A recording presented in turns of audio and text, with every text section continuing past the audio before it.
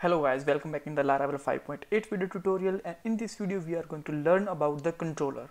So these are the some points that we are going to cover in this video. So one is how we can make the controller with the command line, how we can write the function inside the controller, how we can call the controller from the routing, and how we can pass the parameter from the browser, and why the controller is important. Okay, so now let's get started with the command line. First thing is where the controller is present. Okay, so for that you have to go inside the app file, and here you will find a folder with the name of http. Inside you will find the one more name, which is the controllers.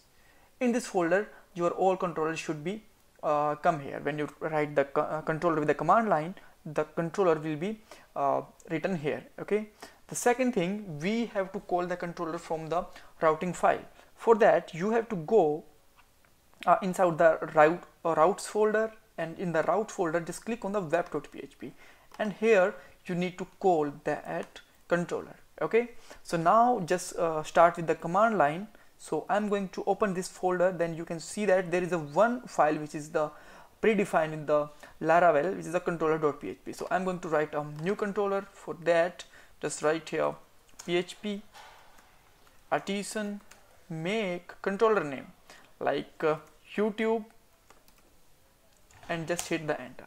Oops, that's my bad. Just write the controller, and at the last the controller name, which is the YouTube, and hit the enter. Now you will see that you got the new controller with the name of controller.php. Okay, so first thing is the clear how we can write the command with the controller with the command line. So I'm going to delete them. How we can write the function. For the function, just write here public function like index, and just echo something, echo hello from YouTube.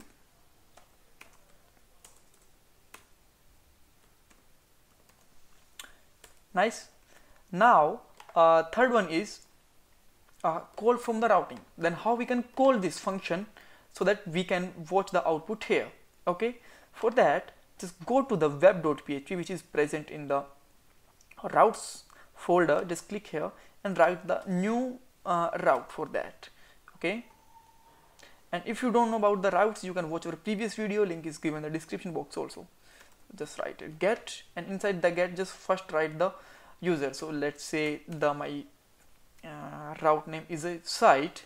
Okay, and just write here YouTube @ function name. So my function name is index. Nice. And just now call it with the site, and you will see that hello from the YouTube is we can easily able to see here. Nice. Now next step is how we can pass the parameters. Okay, so before that I'm going to show you that how we can get the JSON data here. So for that just write here return, and just write a simple array like site, and like you can write here YouTube. Nice. And now you will see that the JSON format here. Okay, so for now I want to pass this site name is YouTube from here. Then how can I get this? It will go into error. For that just go to the web.php file, put a slash here, and just inside the curly brackets just put the site or whatever you want to put, and here just call $site, and the same variable you have to pass here with a $site. Okay, now just try to call it, and you will see that we got the YouTube here with the misspell, sorry. Okay, so if I put it Google, then I got the Google here, Yahoo,